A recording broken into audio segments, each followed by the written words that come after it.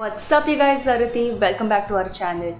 We are going to continue with the core characteristics or the important aspects of self-concept today. So let's begin. The core of the self-concept are those aspects that are most important to us. So there are stuff like our gender identity, our racial identity, our ethnic identity, our academic abilities, our physical abilities, our physical attraction. All of these are very core and very important to our self-concept.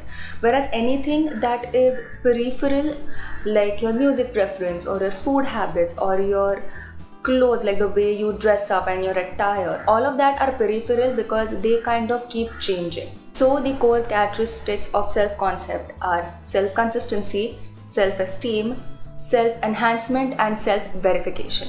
Last week we've already seen self-esteem. So today we're going to complete the 2 points that are left of the core characteristics of self-concept. Self-consistency is anything that is consistent with our self-concept. We perceive those experiences and they tend to be in full conscious awareness. So anything that is in sync or in harmony with our self-concept, we tend to perceive it accurately and they are fully admitted in our conscious awareness. For example, whenever you came first in class or whenever you got an A in a test, you tend to remember it and it can be easily recalled because it is consistent with your self-concept. It kind of reinforces your belief that you are intelligent. But things that are not inconsistent with your self-concept, those sometimes are not accurate perceived. They are very selective in perception. Also, they can be distorted and they are not fully consciously aware of it. So there are 2 ways in which we kind of try to protect our self-concept and self-consistency in a way. So one is self-immunization. So you would actually trivialize any threatening situation by saying that that behavior is less important. So maybe if you failed a test, you would say, oh, I don't need that class anyway to pass and to get my degree. It's not really important. And the second one is mnemonic neglect. So you would not really recall well, you would have poor recall for any kind of negative feedback that is not consistent with your self-concept. Okay, second one I spoke about was self-esteem, and I've already made a video. It's filled with a lot of information about self-esteem, so I made a separate video on it. Then go check that out. Let's go to the third point.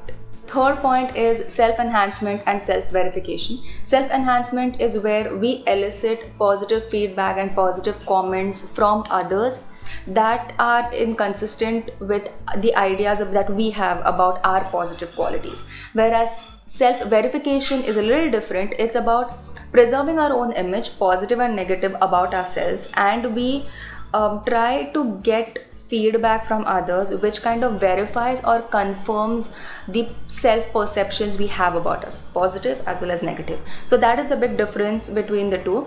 So self-enhancement is about positive stuff. We seek only positive comments and we want to say ki acha, I am intelligent and other people also think about me as being intelligent. Whereas self-verification is about positive as well as negative. So we want to see if others see us the way we see ourselves. So self-verification is very important. It kind of gives us a stability and consistency in this unpredictable world.